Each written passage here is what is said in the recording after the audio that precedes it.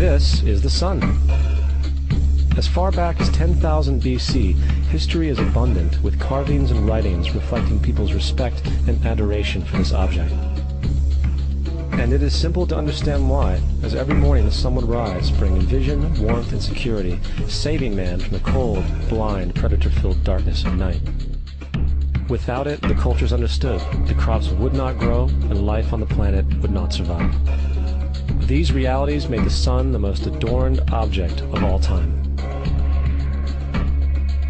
Likewise, they were also very aware of the stars. The tracking of the stars allowed them to recognize and anticipate events which occurred over long periods of time, such as eclipses and full moons. They in turn cataloged celestial groups into what we know today as constellations.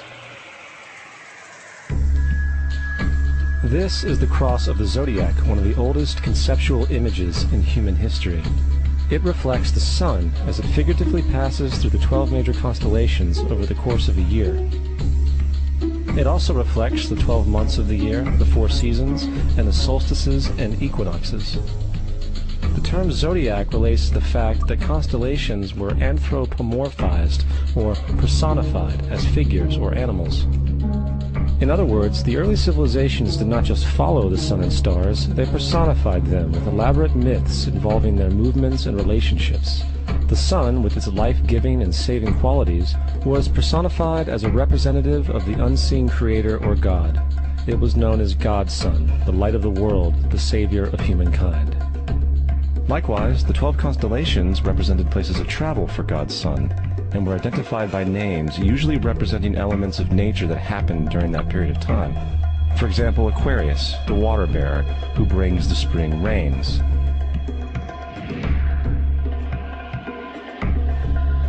This is Horus.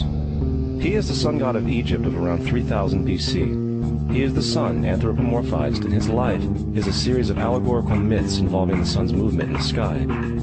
From the ancient hieroglyphics in Egypt, we know much about the solar messiah. In fact, the term horizon comes from the phrase, Horus is risen, denoting the sunrise. Hours are also derived from Horus, as it is the sun tracked throughout the day.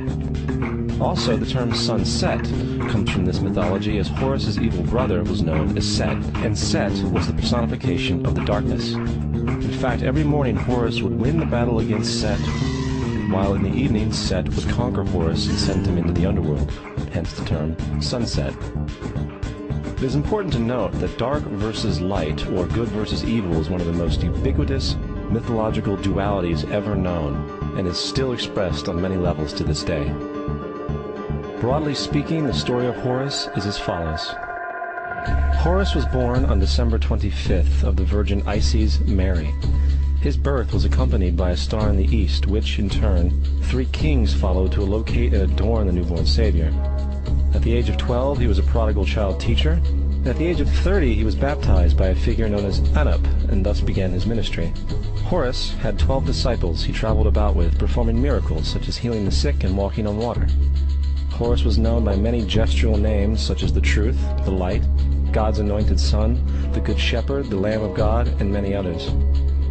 After being betrayed by Typhon, Horus was crucified, buried for 3 days, and thus resurrected. These attributes of Horus, whether original or not, seem to permeate many cultures of the world, for many other gods are found to have the same general mythological structure. Attis of Phrygia, born of the Virgin Nana on December 25th, crucified, placed in a tomb, and after 3 days was resurrected. Krishna of India, born of the Virgin Devaki on December 25th with a star in the east signaling his coming. He performed miracles with his disciples and was crucified and in turn resurrected. Dionysius of Greece, born of a virgin on December 25th, was a traveling teacher who performed miracles such as turning water into wine. He was referred to as the King of Kings, God's only begotten Son, the Alpha and Omega, and many others. He was crucified and in turn resurrected. Mithra of Persia, born of a virgin on December 25th. He had 12 disciples and performed miracles, and upon his death was buried for 3 days and thus resurrected. He was also referred to as the Truth, the Light, and many others. Interestingly, the sacred day of worship of Mithra was Sunday. The fact of the matter is, there are dozens of virgin-born, crucified saviors from all over the world who fit these general descriptions. The question remains, why these attributes? Why the virgin birth on December 25th? Why dead for 3 days in the inevitable resurrection? Why 12 disciples or followers? To find out, let's examine the most recent of the solar messiahs.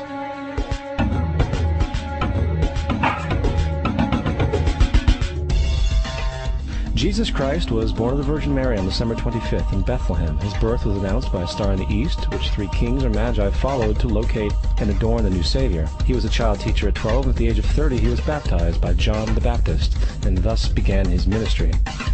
Jesus had 12 disciples, which he traveled about with, performing miracles such as healing the sick, walking on water, raising the dead. He was also known as the King of Kings, the Son of God, the Light of the World, the Alpha and Omega, the Lamb of God, and many, many others. After being betrayed by his disciple Judas and sold for 30 pieces of silver, he was crucified, placed in a tomb, and after 3 days was resurrected and ascended into heaven. First of all, the birth sequence is completely astrological.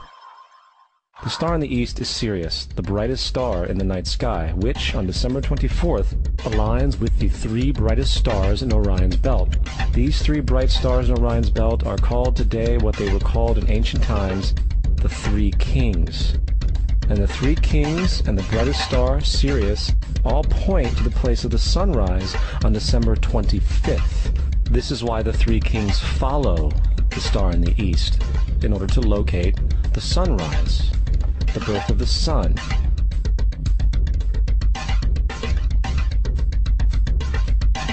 The Virgin Mary is the constellation Virgo, also known as Virgo the Virgin. Virgo in Latin means virgin. The ancient glyph for Virgo is the altered M. This is why Mary, along with other virgin mothers, such as Adonis's mother Myra or Buddha's mother Maya, begin with an M. Virgo is also referred to as the house of bread, and the representation of Virgo is a virgin holding a sheaf of wheat. This house of bread and its symbol of wheat represents August and September, the time of harvest. In turn, Bethlehem, in fact, literally translates to house of bread. Bethlehem is thus a reference to the constellation Virgo, a place in the sky, not on earth. There's another very interesting phenomenon that occurs around December 25th, or the winter solstice. From the summer solstice to the winter solstice, the days become shorter and colder. And from the perspective of the northern hemisphere, the sun appears to move south and get smaller and more scarce. The shortening of the days and the expiration of the crops when approaching the winter solstice symbolize the process of death to the ancients. It was the death of the sun. And by December 22nd, the sun's demise was fully realized, for the sun, having moved south continually for 6 months, makes it to its lowest point in the sky. Here a curious thing occurs. The sun stops moving south, at least perceivably, for 3 days. And during this 3-day pause, the sun resides in the vicinity of the Southern Cross, or Crux, constellation. And after this time, on December 25th, the sun moves 1 degree, this time north, foreshadowing longer days, warmth, and spring. And thus it was said, the sun died on the cross, was dead for 3 days, only to be resurrected or born again. This is why Jesus and all the other sun gods maintain this crucifixion, 3-day death and resurrection concept. It is the sun's transition period before it shifts its direction back into the northern hemisphere, bringing spring and thus salvation. However, they did not celebrate the resurrection of the sun until the spring equinox, or Easter.